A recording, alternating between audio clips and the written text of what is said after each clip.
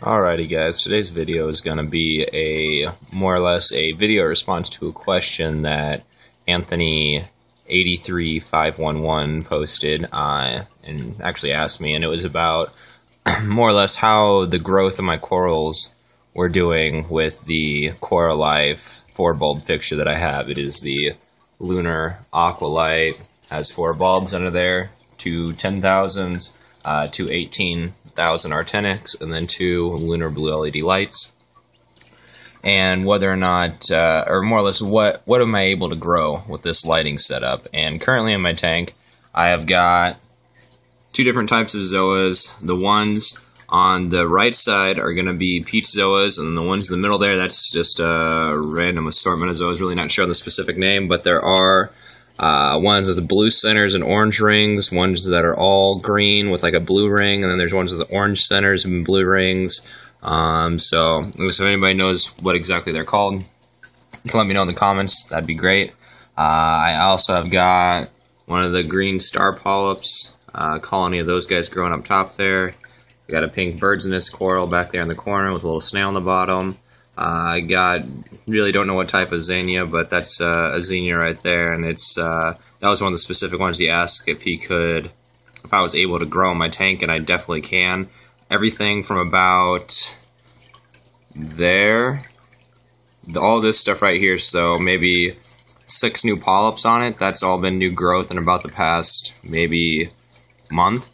And also on the zoanthids that I got, focus it in here.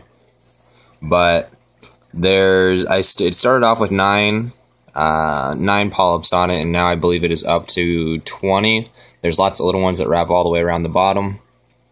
And then this guy, this purple akin right here, he actually, you can barely see it, but on the right side, there's actually a new polyp starting to kind of grow off the side there just a little bit. So it also has got new growth on it.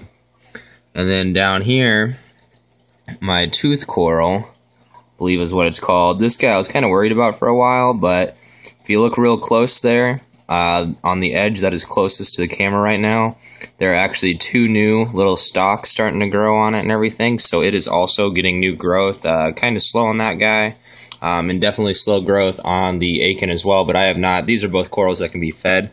I have not been feeding them anything at all. I've just been kind of letting them sit in there and use the synthetic bacteria that they have inside of them to give them the nutrients that they need. So really everything's been growing good, and really with this nano reef, a 20-gallon system that I have, the coralife fixture that I have more or less will allow me to grow any type of photosynthetic coral that I want. It breaks down to almost 5 watts per gallon on this setup. There are 4 24-watt bulbs for a total of 98 watts divided by 20 gives you 4.8 watts per gallon. So that is more or less going to be perfect for anything you want, if not a little bit too much. So you might have to actually hide some corals in like the caves or something like that, so they're not in direct light from the fixture above. It could cause them to get bleached or actually fade and lose their colors. So make sure you're careful of that, but definitely recommend the fixture. It's, I mean, can't really say anything bad about it. Kind of like what I said in my review. If you haven't watched that, you can check it out already. But you know, it's a good fixture. I'm getting lots of good growth and everything. Everything seems to be happy in the tank, no problems. And the last thing that he asked about was coralline algae growth. And the best example I have on it is this rock right here. And that is all new growth. That rock had absolutely no coralline algae on it 2 months ago, and now it has that. This rock up here that the blue-legged hermit crab is on, that also has lots of green and purple on it. This rock right here, if you look between the 2 zoophags, there's a little bit of coralline algae starting to come in, as well as a bunch on the rock back there. You can kind of see the purple coming through and everything.